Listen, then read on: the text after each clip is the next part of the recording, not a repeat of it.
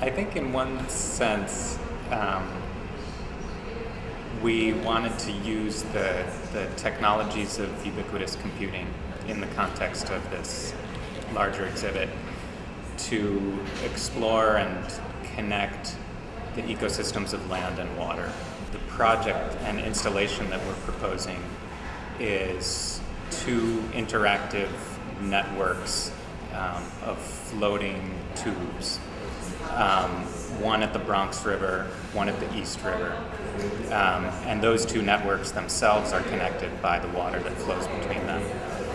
Each network consists of an array of these floating tubes.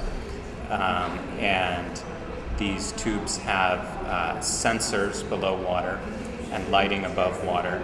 The sensors sense water quality through dissolved oxygen and presence of fish through a sonar sensor and a hydrophone. And then the lights respond to those sensors and create a kind of dynamic display. The context of how to reimagine the relationship between the terrestrial ecosystem and the aquatic ecosystem, I think, is an urgent and pressing design problem. And what opportunities do these new technologies present to kind of reimagine, restructure, recreate that participation, or reconnect the relationship of an urban body of water to the city is pretty much, the view of it is very good for your real estate value.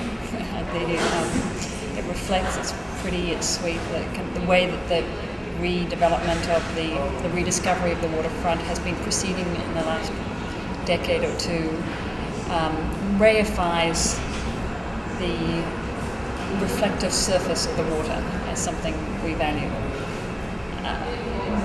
Amphibious architecture as an idea, I think, starts to engage it as a body rather than as a surface.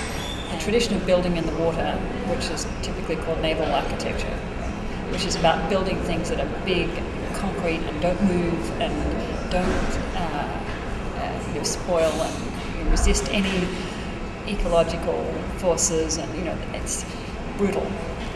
So this is really to explore how it could be different.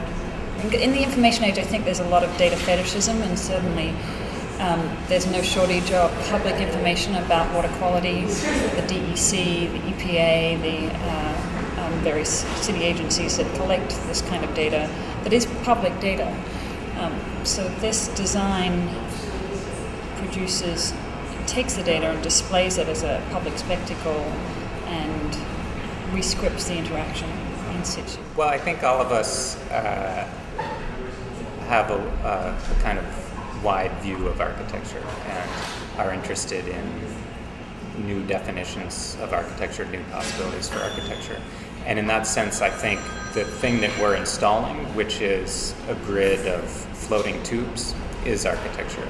And the space that we're installing it in, which is rivers that are next to a city, are potentially public spaces and also spaces of the city.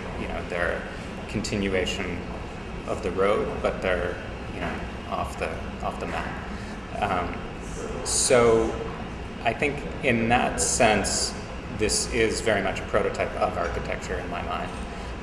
But also, it's very much engaging the city and the buildings that are right next door. And the same water that normally reflects the skyline will be kind of activated with these other lights emanating from the water and will become part of this whole thing that we see as the city.